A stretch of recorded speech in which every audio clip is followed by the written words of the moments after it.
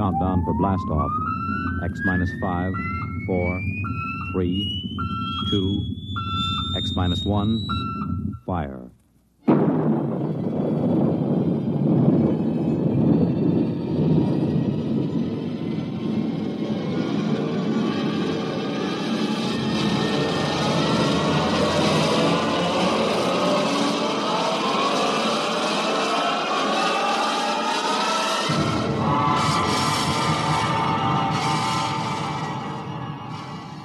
From the far horizons of the unknown come transcribed tales of new dimensions in time and space. These are stories of the future, adventures in which you'll live in a million could-be years on 1,000 maybe worlds. The National Broadcasting Company, in cooperation with Galaxy Science Fiction Magazine, presents X minus 1.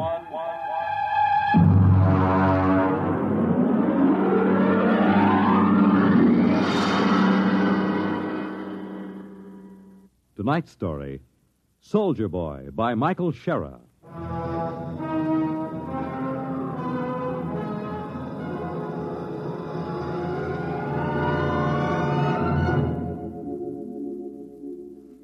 There is a Scandinavian legend. In the Northland deep, in a great cave by an ever-burning fire, the warrior sleeps. For this is the resting time, the time of peace. And so shall it be for 1,000 years. And yet we shall summon him again, my children, when we are sore in need. And out of the north he will come, and again, each time we call, out of the dark and the cold, with the fire in his hands, he will come.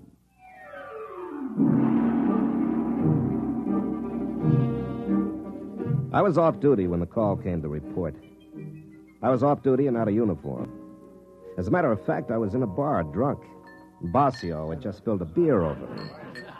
I cussed him out, and when I looked up, there was a shore patrol standing over me. Captain Dillon? Well, where did they find you, Buster? Did you flunk out of high school or get into a fight with your father and run away from home? Captain Dillon, I have a message for you. Well. Look, Bossio, this is humanity's finest.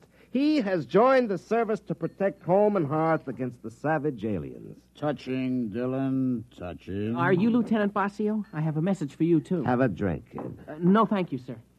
Well, listen to that, sir, Bossio. This kid has got morale. It's a fact, Dillon. He's crawling with it. Sure, I haven't heard morale like that since the Second Martian Revolt in 23. Boy, don't you know that the armed service is a scrap heap? Do not use the best iron to make nails or the best men to make soldiers.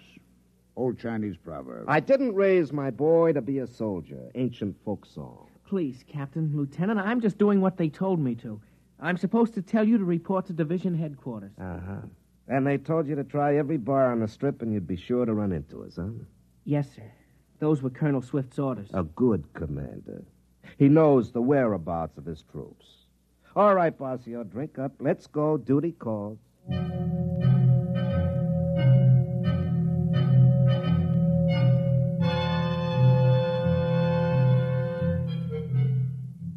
The garrison town was wide open. The street was lined with saloons, gambling houses, and whatever. They cleaned up this sort of thing on Earth and every colony in the solar system and beyond, but they let them stay near the Army bases, mostly because they knew there'd been 500 years of peace, and the men that sifted down into the Army were not quite the best adjusted of human beings. The drinkers, the gamblers, the men who were destructive in 100 different quietly degrading ways wore the uniform of the Defense Command. The uniform that was usually creased and just a little dirty. I know because I'm a veteran of 20 years of it. Not a veteran of any wars nor any fighting except in some saloon on payday, but a survivor of garrison life, of chasing smugglers and rarely catching them. The colonel was fat and sweaty, and as a gesture to military discipline, he chased a frowsy blonde out of the office before he spoke to us. Sit down, Dillon. Have you ever heard of Lupus 5? No. It's out on the rim on a 360 vertical sector. They were wiped out a year ago. Disease? Aliens. A mail ship found it. By the time they called the Army in, almost 6 months had gone by. There were 70 colonists. 31 were dead. The rest were missing. All the technical equipment, all radios, guns, machines, even books were gone. The rest of the place was burned over. Only one of the men found something in the ash. As you know, every colony is equipped with a detonator in a main building. And a cobalt bomb buried right in the middle because it's a lot more important to blow a whole village than let some hostile alien learn vital technical facts about human technology and body chemistry. Well, why didn't the bomb blow at Lupus 5? Because the wire was cut. At the heart of the camp, under 12 inches of earth, somebody dug it up and cut it. Who? I don't know. Dillon, we're pulling back, evacuating the rim colonies. There's nothing else to do. No defense possible? After 500 years of peace? Look at you, Dillon. Look at me. And the rest of the army is about the same. We're pulling out. They're not going to like that out at the rim colonies. If they don't like it, they can wait and be burned by the aliens. We can't protect them. You'll report to the 38th sector. You'll have 10 planets on your route to warn and evacuate. Try and stay sober. Yeah, I'll try. That's all. Get out of here. And send Kitty back in on your way out.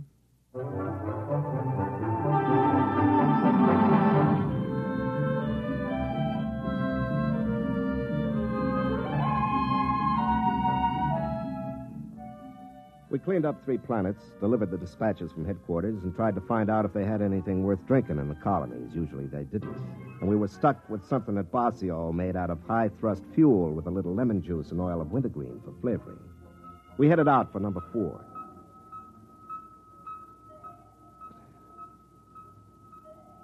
Hey, Dillon. Ah, You want another belt? no, not now. I got to feed orbits into this fool computer. Light up. Come on. There she goes. You know, it's funny. What? Life. You're a 90-proof philosopher, Basio. Nah. Look, we come down on a planet. Nobody talks to us. We can stand out in the landing field in snow or sand or whatever they got on their miserable planet. Nobody wants us. Well, look at you. Can you blame them? No, you don't get it. What are we here for? To save them. To shove a firecracker under their tails and get them out while there's still time. What do they call us? Soldier boy. Drunken bum. Now, what do they do that for? 3 guesses. Yeah, like on that last one. They almost mobbed us. Every time we walked out in the street, they looked at us as if these uniforms were some kind of an insult. Well, look up your history, Basio. There's been too much misery tied up with soldier suits of some kind. It's practically a racial memory. Ah, baloney. They got no call to treat us like we were criminals. They would have shot me down if you hadn't taken off so quick. Yeah, look, Basio. If somebody comes and tells you got to get off the planet that's been home for 20 years and then wrecks their best restaurant in a brawl, what do you expect, a medal? I guess you're right.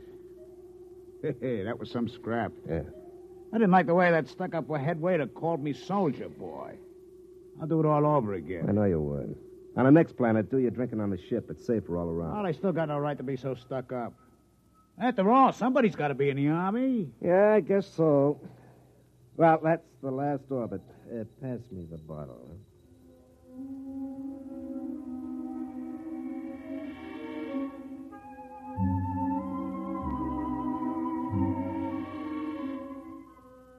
The 4th planet was Norge 1, a big green world about 20% cooler than Earth temperate. They'd heard about the evacuation, and when we sent the scout down on the landing field, there was a crowd gathered. When I opened the hatch, I could smell a wet, heavy breeze that meant snow. It was below freezing, and Army-issue cold weather gear wasn't worth much. I waited out at the edge of the field for 15 minutes, waiting for somebody to take notice of a ship of the United Earth Defense Command. I just stood there in the cold wind with a pint to keep me warm. Finally, somebody came out to talk to me. What do you want? I'm Captain Dillon. I have a message from Fleet Headquarters. You in charge here?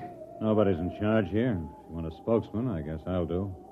What is it? Well, I got a dispatch for you from headquarters. I'll look at it later. Is it always this cold?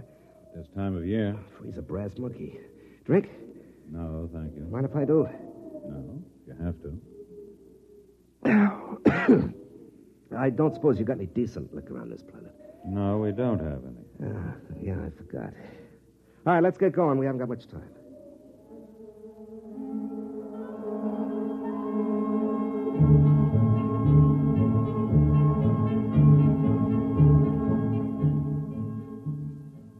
They had a meeting at the main warehouse. Russell read the dispatch and the order for evacuation. It took them a long time to understand. They took it pretty well, but then these were pioneers. Pioneers. Before you settle a planet, you boil it and bake it and purge it of possible diseases. Then you step down gingerly and inflate your plastic houses which harden and then become warm and impregnable. You send your machines out to plant and harvest and set up automatic factories to transmute dirt into coffee, and without having lifted a finger, you've braved the wilderness, hewed a home out of living rock, and you're a pioneer. Of course, they were angry, and as usual, they'd take it out on me.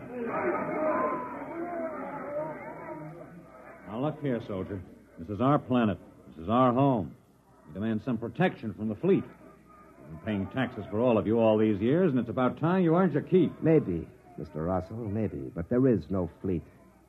Oh, there are a few hundred half-shot old tubs that were obsolete before you were born, and there are 4 or 5 new jobs for the brass and the government, but that's all the fleet there is. Now, look, it's 10:30 now, and those aliens might be coming in at any time for all we know, so we'd better get going. Lieutenant Basio has gone on to the sister colony at Planet 2 of this system. He'll return to pick me up by nightfall, and I've been instructed to have you gone by then.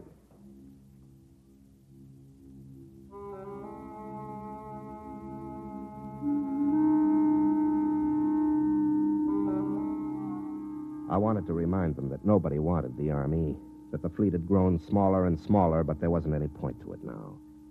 I realized long ago that they were right in a way. I was a big, fat anachronism, a fossil, a hangover from the Dark Ages. Only, unfortunately, we'd run right into a new Dark Ages that came from somewhere out in the stars and picked off colonies and burned them to a cinder. Well, when they finally left the meeting, I went out to check the bomb. The detonator was in the radio shack. It was a long metal bar with a lock on it. I followed the conduit down the wall till it entered the ground. Then I started to chop at the frozen earth to follow the wire.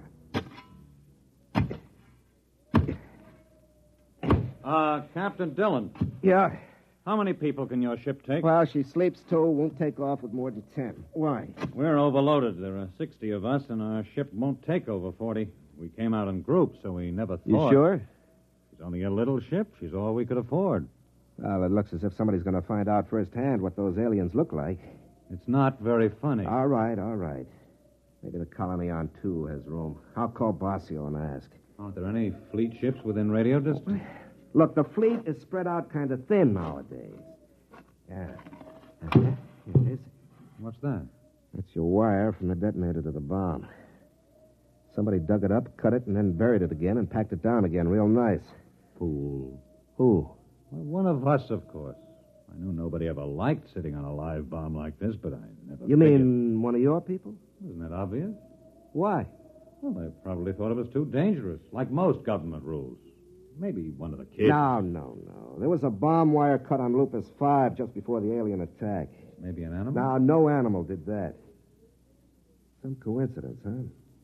The wire at Lupus 5 was cut just about before an alien attack. Now, this one was cut, too, newly cut. So something knew enough about this camp to know that a bomb was buried here and also to know why it was. Something didn't want the camp destroyed, so it came into the middle, traced the wire, dug it up, and cut it, and then walked right out again. What'll we do? Pass out your guns. Try not to scare them. I'll be with you as soon as I've spliced this wire.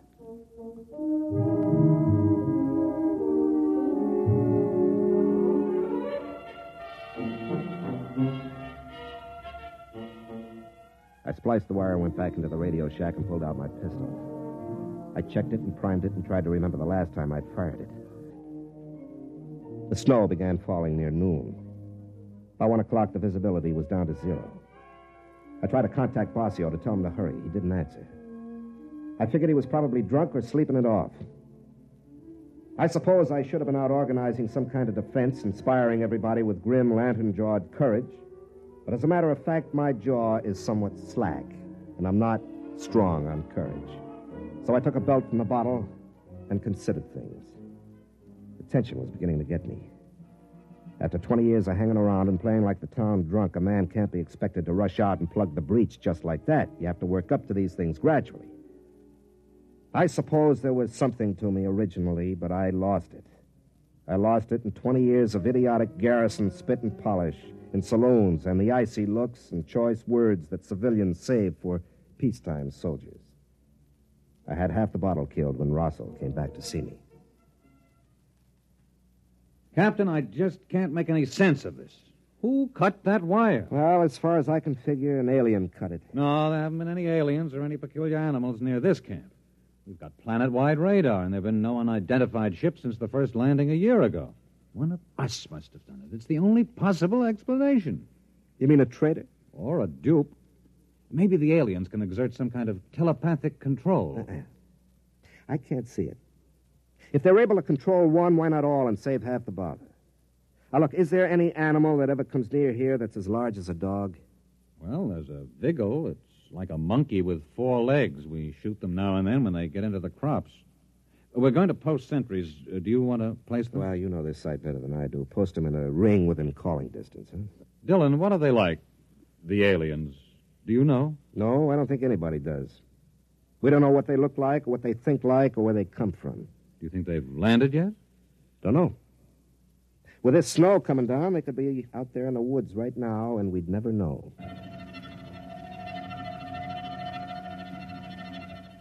Planet Director 7396 recording progress report on attack day.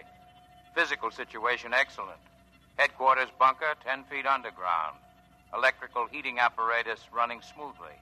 View screens operating. Human colonist activity not according to pattern. 8 humans have taken up watch positions on the perimeter of the colony. Original plan was for attack at night, but presence of Earth vessel dictates change in plans. The humans move quickly. They might be gone by nightfall. It will be necessary to disable their ship, proceeding on this alternate plan.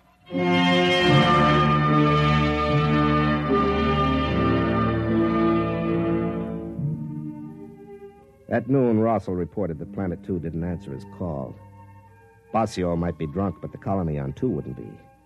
If there was no answer, it was because they were dead. The people were quiet and frightened. Some of the women were beginning to cry. They brought me coffee now. It had begun to dawn on the women that they might be leaving without their husbands or sons. They had their ships stripped down and they were loading. The ones that were going stood outside and stripped off their clothes. Cold weather gear of 40 people weighed enough to get a few more on board. In the end, the ship took 46 people. When they were all loaded and they cleared the landing field and the hatches closed. You could hear the generators surge for a lift. But then there was a sharp burning smell and she never got off the ground. Dylan? Over here under the tree. What happened? The lining's burned out. She's being repaired. How long will it take to fix? 4 or 5 hours. It'll be dark by then. It seems like they want to wait till the dark. Probably aren't many of them. Might mean that, or maybe they see better at night, or maybe they move slow. You got any idea how they got to the ship? No. You know, I've been in the Army 20 years. This is the first time I was ever in a fight. I never shot at anybody. I always figured I'd be afraid. But there doesn't seem to be any sense in being afraid. There's nothing to do but wait until night comes.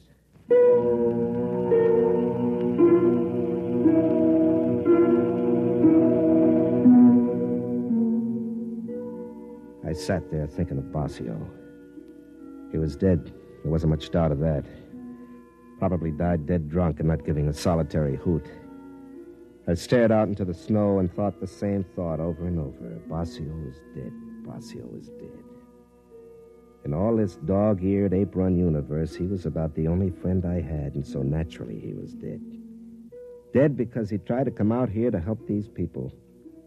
People who cursed him and called him a drunk, which he was, and a brawler, which he was when somebody crossed him. But he was the one who came to help. And in short time, I'd be staying behind so that some colonist could jam himself aboard my ship and lift out to safety.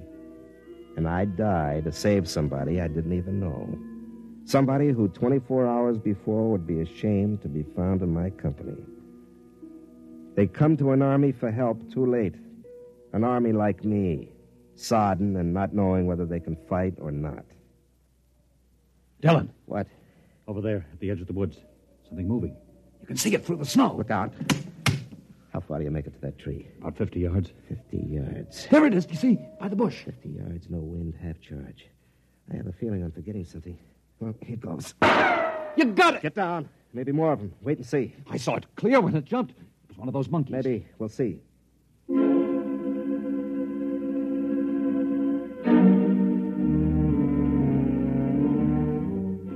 I waited 10 minutes and then I ran over. Whatever it was gone, almost all of it. My bolt had taken a paw and taken it clean off. I picked it up, but there was no blood. The skin was real and furry, all right, but the bone was steel and the muscles were springs. It wasn't any four-legged monkey. It was a robot.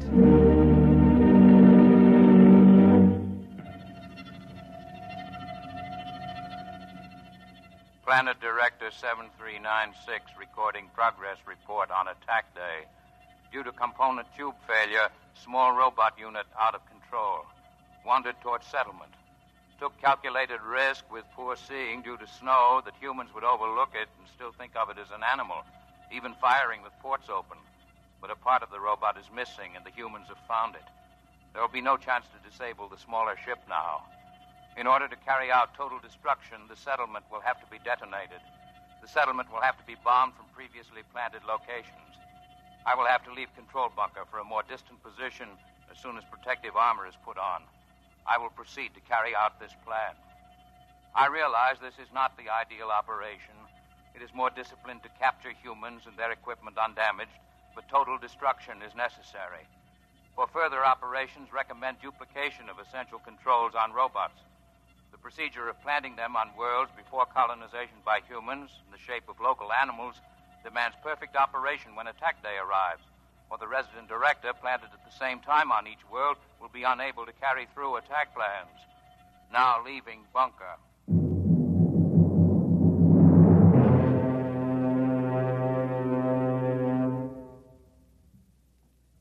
That's how they got the ship, all right. Probably slipped a Vigil through the aft port and left it in there to foul the lining.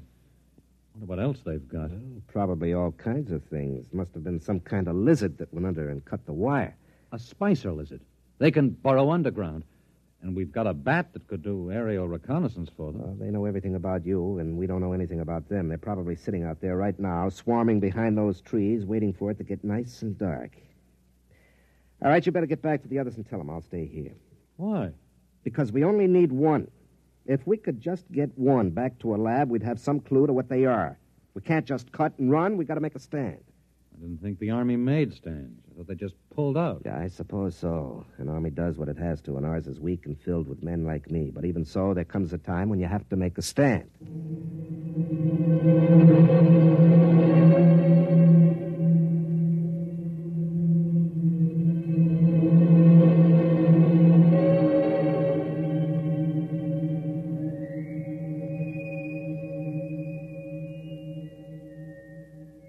I stayed out there in the snow.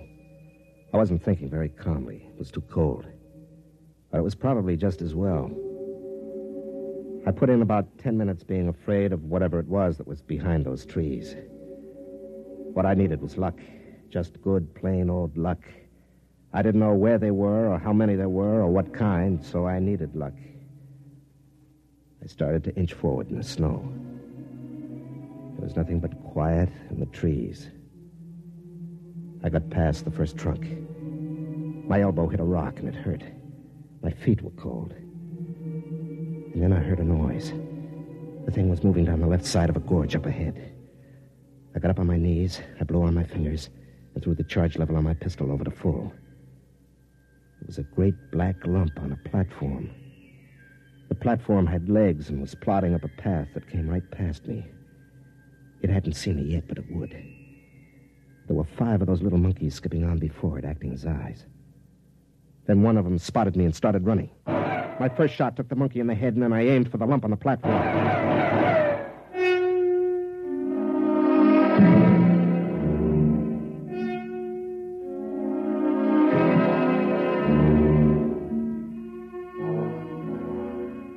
They got one blast off before I hit anything vital. It burned across my shoulder, my shirt charred.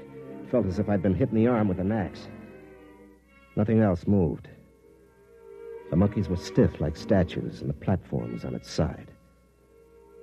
Through a hole in the black lump, something gray and soft was oozing out. I looked around and saw the robots frozen, and I realized I'd got him. I'd hit the guide, the alien who was directing the robots. I kicked at it with my foot. It was too big and heavy to carry. I'd have to send someone back for it.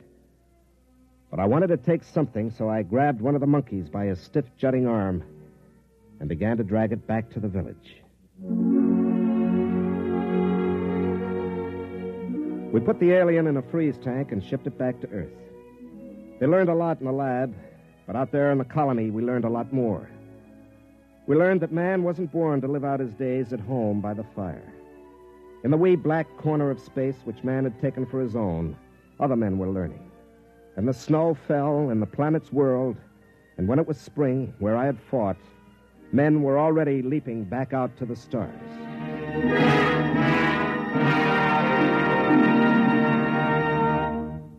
You have just heard X-1, presented by the National Broadcasting Company in cooperation with Galaxy Science Fiction Magazine, which this month features The Native Problem by Robert Sheckley, in which a misfit discovers that there is not plenty of room in space for his kind, that in fact there is less room in space for him than anywhere else.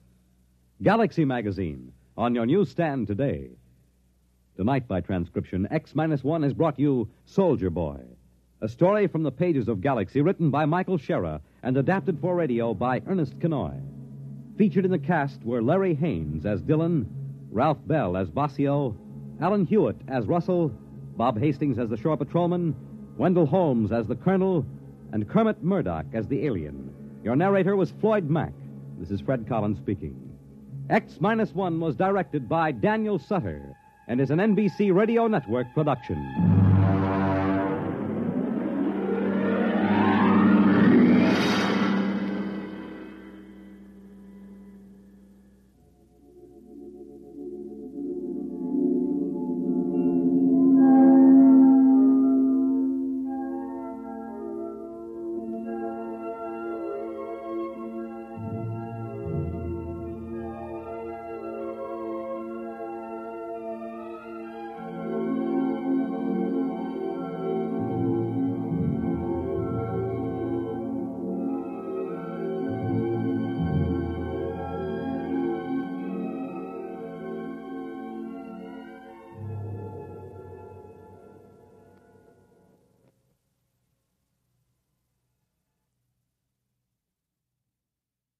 One of the best, one of the most popular programs on radio. That's You Bet Your Life with Groucho Marx. And here's a reminder.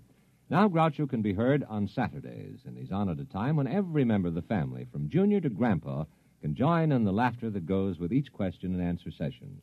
A new day, a new hour, but the very same fun and good times that have made Groucho and You Bet Your Life so popular throughout the years. Have you ever met a hamburger king or an earthworm farmer or a famous beauty contest winner? Well, these are some of those who have appeared as Groucho's guests. Who will be his guests tomorrow? Well, that's a secret, but you can bet your life they'll be full of fun and surprises. Have you ever heard Groucho sing his classic Captain Spaulding or throw a romantic line at a pretty girl? Well, listen in and you'll find out. Hear music in the Morgan manner. Russ Morgan, live, weekday mornings on NBC Bandstand.